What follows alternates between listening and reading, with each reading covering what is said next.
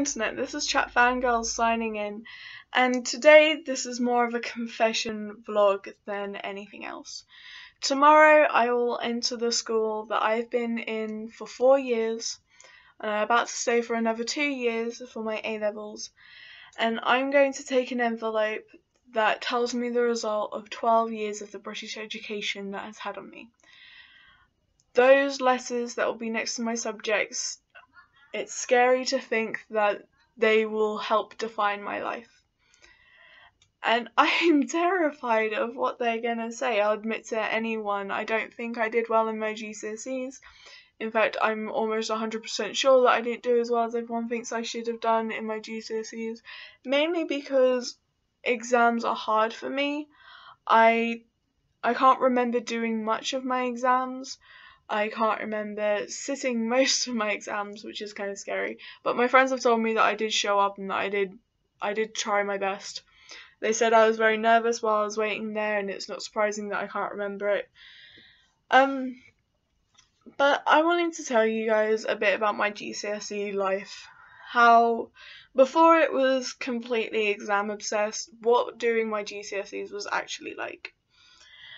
And I think some of my best memories from my GCSEs are from my English and my science classes. Now, a lot of people don't like science. It's very academic, it's very knowledge based. But my set, I was in set 1 for my science. I took triple science, which means I get a GCSE, and I had to in all 3 of them, and I had to take 9 subjects in total. 9 exams in total. You can all see how well my English was going. 9 exams in total, with C1, C2, C3 for example, instead of just C1 and C2. And the class that I was in, my science class, I loved them all to pieces. I didn't talk to a lot of them. A lot of them probably don't even know my name, but I remember being sat in the classrooms and it was just amazing. The conversations that you could overhear are just completely amazing. You had this one table, and this one table was some of the most argumentative people on earth. I'm not going to name any names because I'll get in trouble. But there was always a group of 3 or 4 of them, and they'd always be debating something. There'd always be something worth talking about, always something challenging. And if I was ever feeling down, one of my favourite things to do in science class was to just sit there, draw on my arm, and listen to these people talk. Because they didn't sound like kids. The people in this science set definitely didn't sound like kids. The way they were debating politics, it was really mesmerising to just sit there and watch all these words come out of a 16-year-old girl's mouth. And I think that was one of the best parts. The people in my set didn't act their age. My set was very mature unless there was fire involved. And speaking of fire, I do believe that our science set not only managed to set a bin on fire, but I do believe we managed to burn a hole in one of the floors. You know, top set triples. I can also remember we got told off for playing with the acids and there were fire lessons, and it was great. I loved that set. I loved the people in it. They were just amazing. But my English set was something else. My English set was special to me because of the 5 people that were in it. My friends. The friends in my English set were amazing. We had to do Shakespeare plays, and there was such a few amount of people that would actually sit there and talk that I eventually got guilt tripped into speaking with the class. And that was one of the best and worst things that's ever happened in my life. I remember I had to play Lady Macbeth, and I was going to say Calpurnia. I did have to talk a lot about Calpurnia, and not only was the speaking in class part hard, but if you got something wrong, the class would laugh. But my friends in there that were with me would always be there, they'd always support me, they'd always be able to bring a smile to my face. Aside from my English and my sciences, I did take geography. And geography was a difficult subject for me, not so much as the material itself. I absolutely Loved doing geography. I loved studying the landforms. Didn't like rivers as much, but I think that's because we spent a long time on it. Geography was difficult for me because I want to say because of one person in my class. It's a long story with me and him, but it, it made the entire class awkward. I remember dreading double geography. Actually, double geography usually came after a science lesson. So that was fun. I'd always have like my science group, and then I'd walk in there and it'd be like, oh, okay, I've got another hour of this. So aside from geography, which although I loved as a subject, I hated it as a class. I did take Spanish.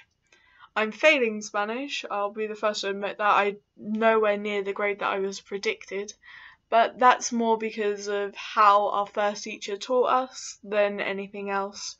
I don't want to blame everything on her because as a class we wasn't exactly the best behaved class. We was always messing around. I for one always had food in that class. I always had gum. I was always filling up my water bottle. It always felt like a class that I wouldn't take seriously, and I never did. I don't know why I took a language. For some reason I thought it'd be a good idea, but I'm not a bilingual person. I can't really study different languages and automatically know it as much as I would love to. I can't get my head around languages. But I think one of the worst subjects for me out of all of them was philosophy and ethics. Now, philosophy and ethics shouldn't be called philosophy and ethics. Philosophy and ethics should have just been called RS, because that's all it was. When I first signed up, I was expecting philosophers and how they changed the social fundamental rules of society, how they shaped social dictations. No, I got, what does this religion think of this? What does this religion think of that? Why do I care? Don't get me wrong, if you've got if you're religious, if you believe in a higher power or something, good for you. I have no problem with religion. The only time I have a problem with religion is when they're forcing their beliefs down other people's throats.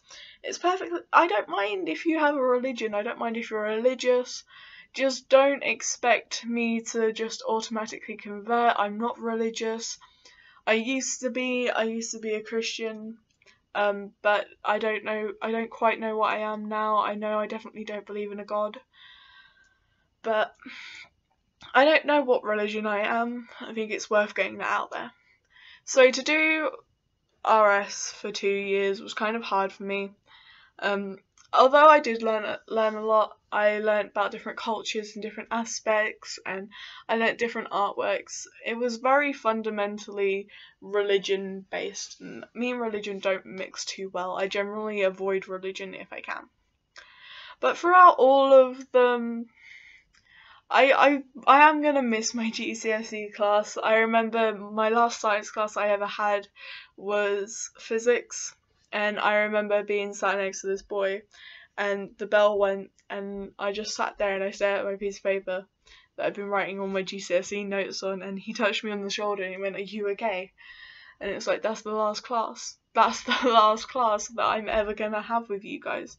It's the last class that we're all going to be together. And for some reason, right then and there, it really hit me. Like, this was the end. It doesn't feel like the end. If you're about to start or you're in the middle of taking your GCSEs now, time is going to go by so quickly. You are not going to know what happens. You're not going to know what hits you.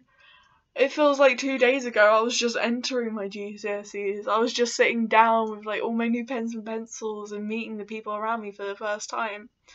But no, it's been 2 years. That's scary. Tomorrow I will get my results. I will make a video and tell you how my results go and how I plan to go on from there. But if you are taking your GCSEs, try to study little and often. It's something that I didn't do and it's something that I really regret. But enjoy your time, take part in extracurriculum, get to know the people around you, because the time goes by so quick, but it's those people that are going to be there to support you.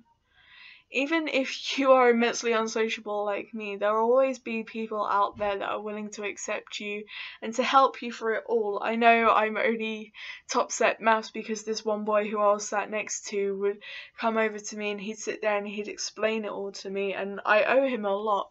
Whatever grade I get in maths, it's because of that boy. So this is just me ranting on about my GCSEs. I've got loads more stories to tell, so let me know if you want to hear some of my random stories.